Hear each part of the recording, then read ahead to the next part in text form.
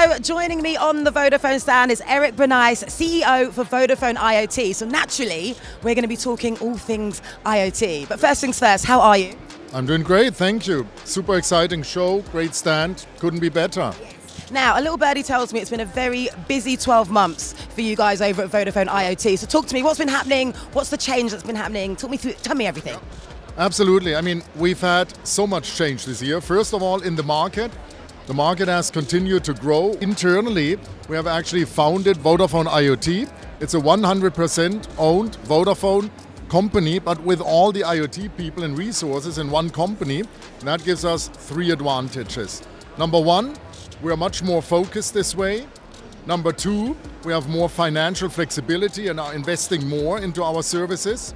And number three, we can actually not only serve customers in Vodafone countries optimally, but all around the world because we're expanding a lot more into the world. I think that's just a testament to how far the IoT industry is growing, which brings me on to my next question. You know, here at MWC, there's so much talk about IoT. So tell me why you think it's so prominent and why now?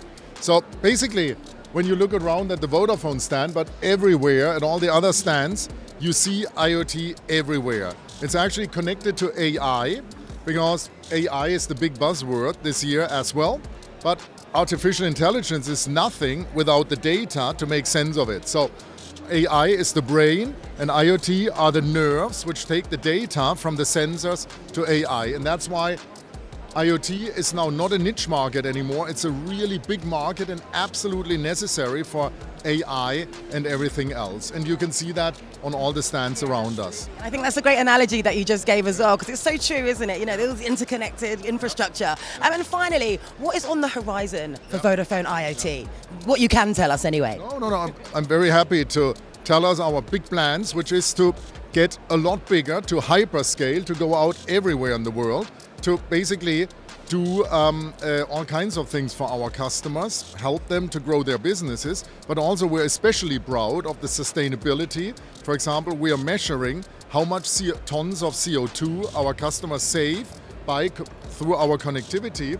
And last year that was 32.7 million tons. So we'll continue that, we will grow. And how are we going to do that? We're going to do that by making sure that we continue to always have a lot more networks available than everybody else. That's the case today, always having the newest technologies. For example, this year we've added the ability to locally serve our customers in United Arab Emirates, Saudi Arabia. We're going to do more of this. And ultimately our slogan is, we can do anything to connect everything to improve people's lives and businesses. And that's what we're going to do. So it feels like this is almost like the beginning of the journey. There's still so much more to achieve. Right. All right. Well, I wish you the best of luck. You know, it's an impressive market, and I'm sure you guys are going to completely nail it. Thank you. Thanks, Erik. Thank you.